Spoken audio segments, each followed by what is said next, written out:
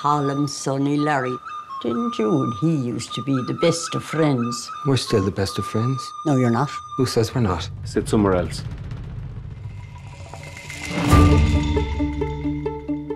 Now, if I've done something to you, just tell me what I've done to you. When you didn't do anything to me. I just don't like you no more. You didn't like me yesterday. Why does he not want to be friends with you no more? What is he, 12? What the hell's going on with you, me feckin' brother? He's dull, Siobhan. But he's always been dull. The other night, 2 hours you spent talking to me about the things you found in your little donkey shite that day. Well, it wasn't me little donkey's shite, it was me pony's shite, which shows how much you were listening.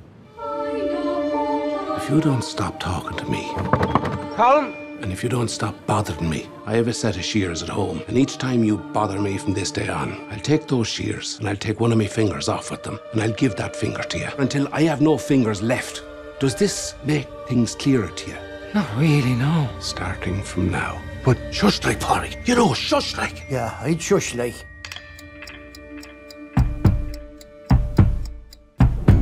Would you not want him to have to do the one finger to see if he was bluffing, like? No, we wouldn't. Because worst comes to worst, he can still play the fiddle with 4 fingers, I bet ya. Go on back to your own gang now, Polly. And talking to me! Are you?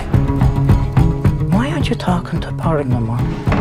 That wouldn't be a sin now, would it, Father? No, but it's not very nice either, is it? Do you know who we remember for how nice they was in the 17th century? Who? Absolutely no one. Yet we all remember the music of the time. Everyone to a man knows Mozart's name. I don't, so there goes that theory.